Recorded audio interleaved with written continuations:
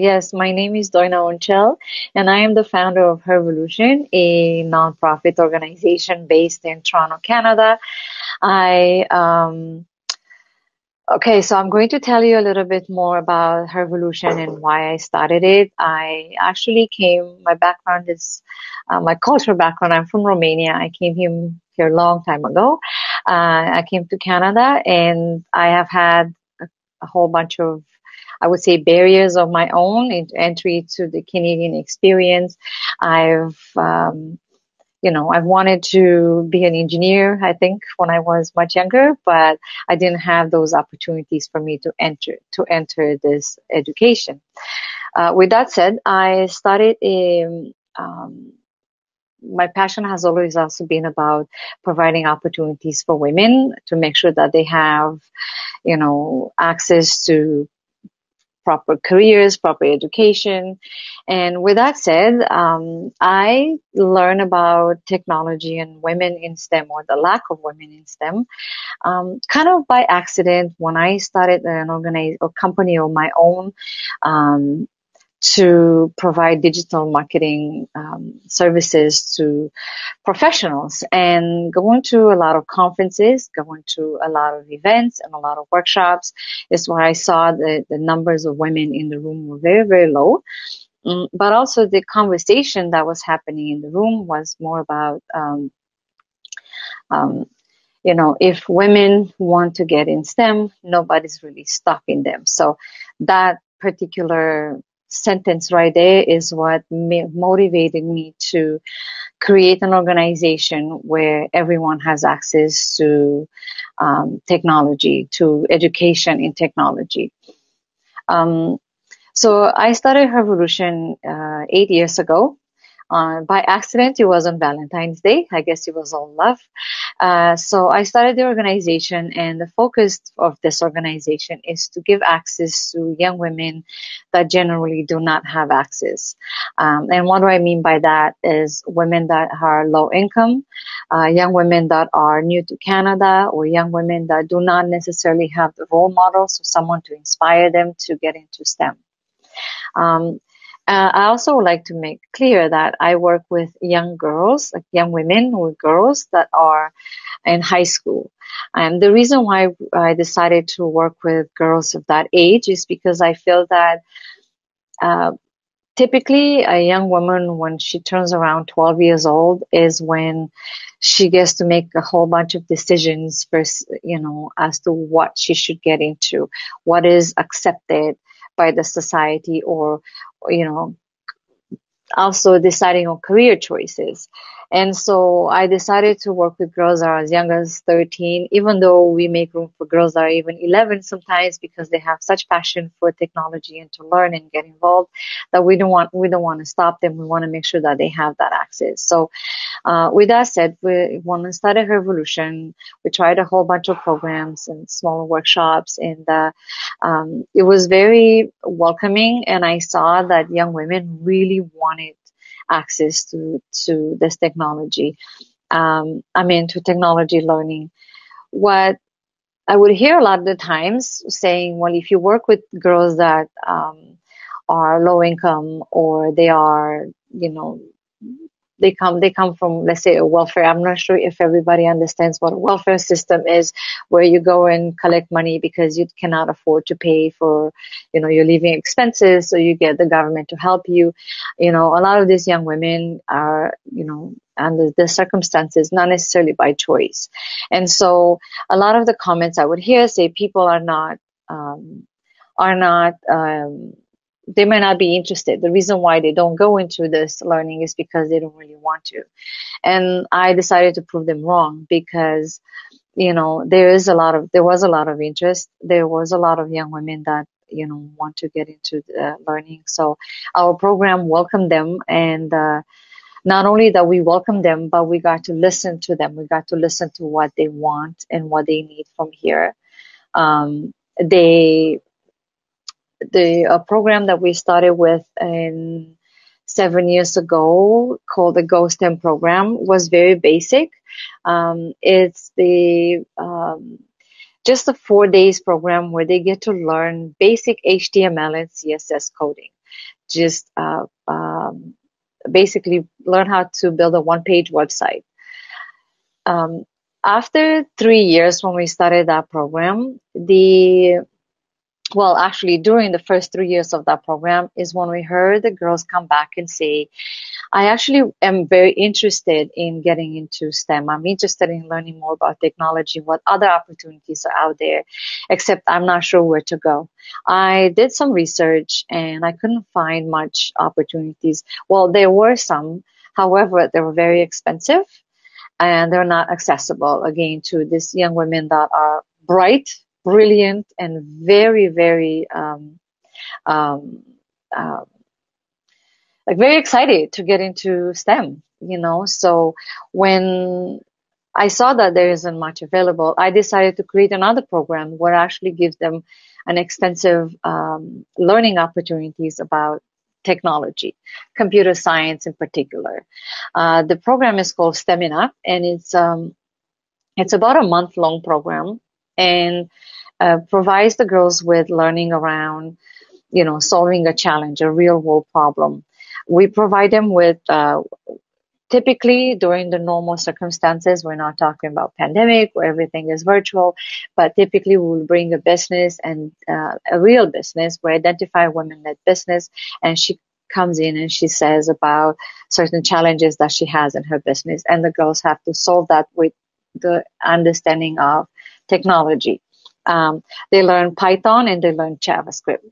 With that, you know, young women get to learn um, so much. Not only that they get to solve those problems, but they get to learn, like I said, Python and JavaScript.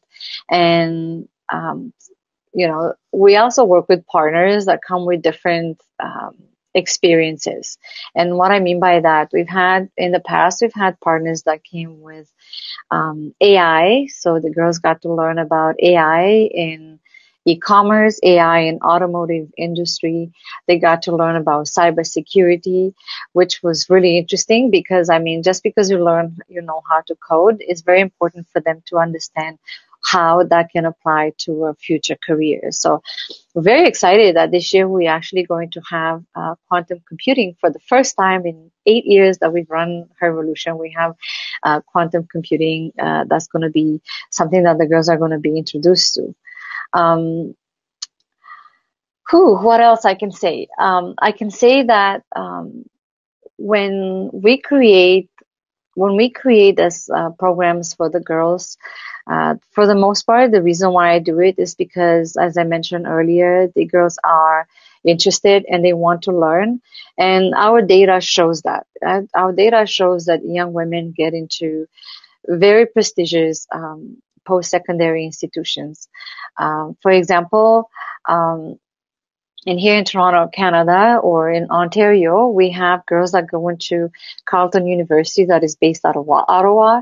We have University of Toronto. We have Ryerson University. We have York University, and they get into certain different various things such as in Waterloo as well. Yes, we have some girls that go to Waterloo, and they get to go into computer science, mathematics, physics, business and technology, which makes me very proud. And again, when I started this talk, I mentioned how I wanted to prove people wrong, that young women that don't generally have those opportunities, for the most part, it's not by choice.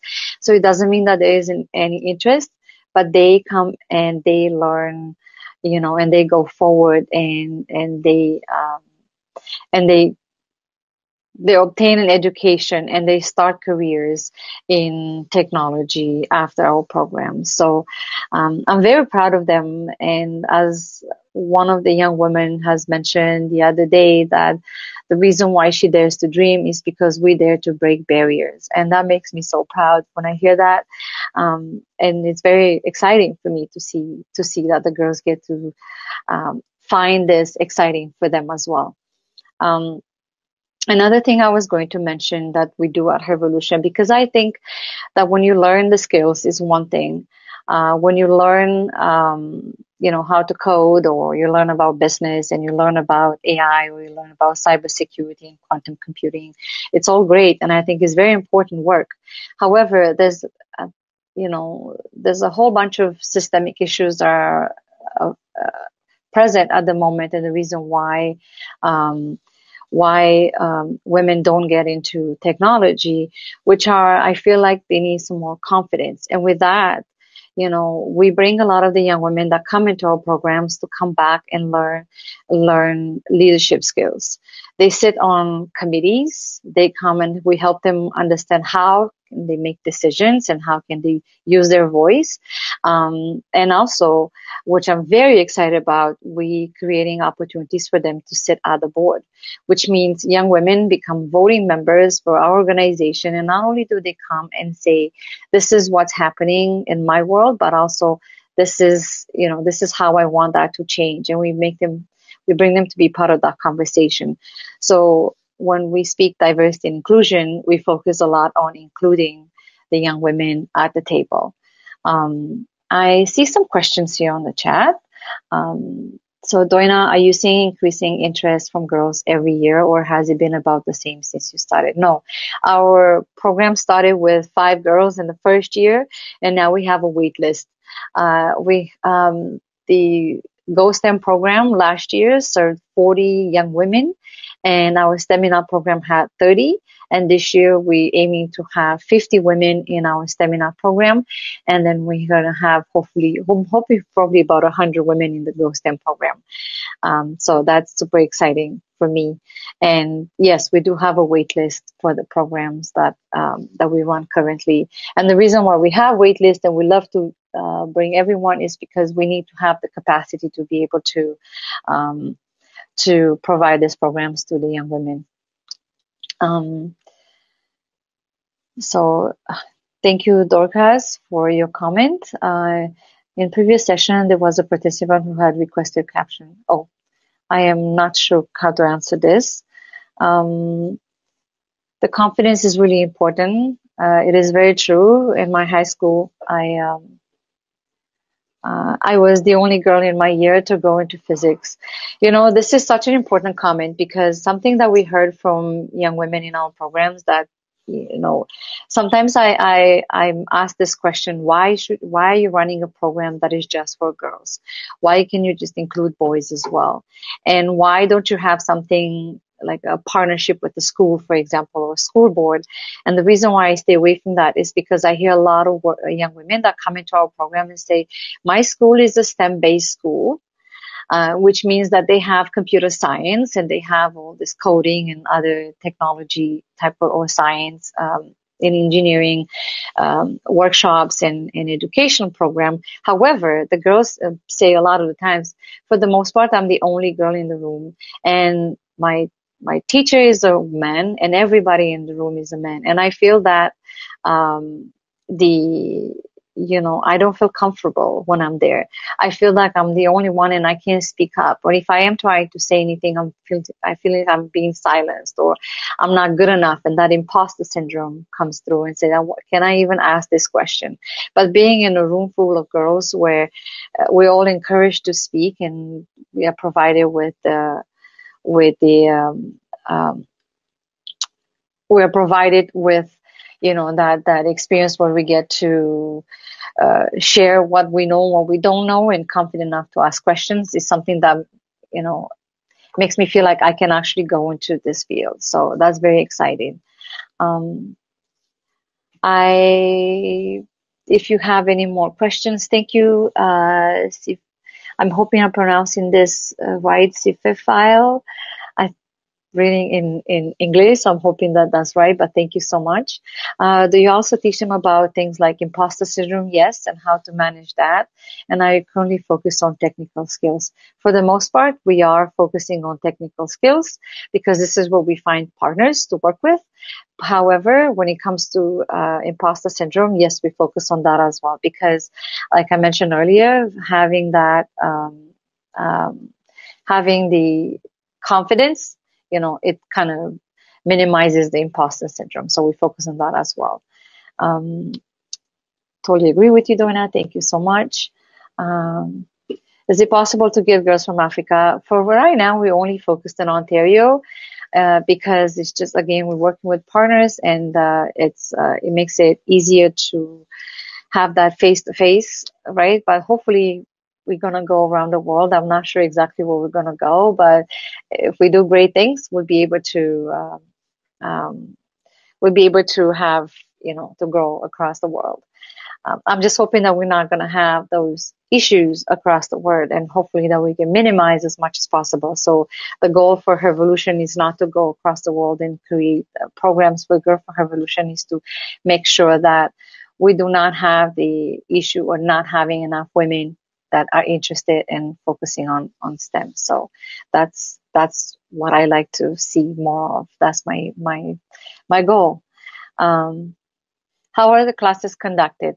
Typically, right now is virtual because it's all, with the pandemic. But typically, we have our classes that are run inside a company, and we are bringing the girls so that they can meet the people that are work in the industry, so they can learn from them firsthand. So, thank you for that question.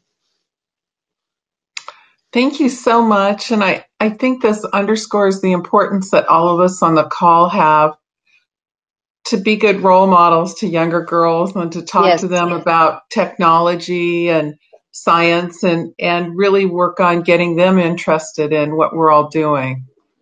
There's that saying, you can't be what you can't see. So, and this is proof with Revolution's programs that because we have them involved and they get to work firsthand with the professionals, they become inspired, and now they learn that there's an opportunity in this particular field.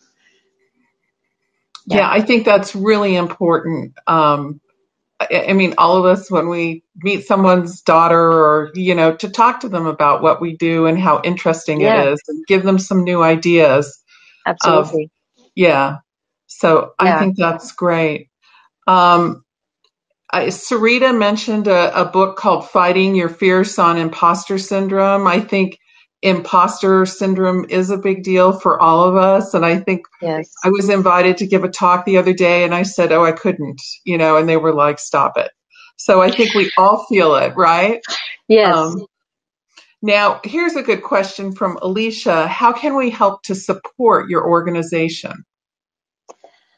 If you live in Toronto or in Ontario, we'd love for you to come and volunteer. If you are a company that is looking to provide support, like funding and mentorship, and we're looking for that as well, if possible.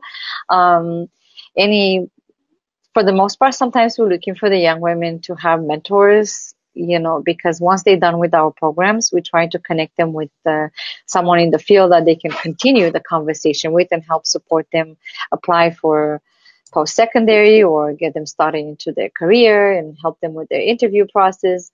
And I think that the more mentors they have, the more they get to reduce that imposter syndrome. So, because that's so predominant, it's not just in the young women that are in high school, but I think when you go later on in your career, even 8 years after I started Revolution, I still feel sometimes like, I don't know if I can do this, right? Like you mentioned, I'm asked to speak and I don't know if I can do it. So, yeah. Well, thank you so much for sharing your organization and your work with us. Very impressive. And a good reminder for everybody to work on being role models and get more integrated in the community and STEM programs. Yes. And it's really important. Yes, absolutely.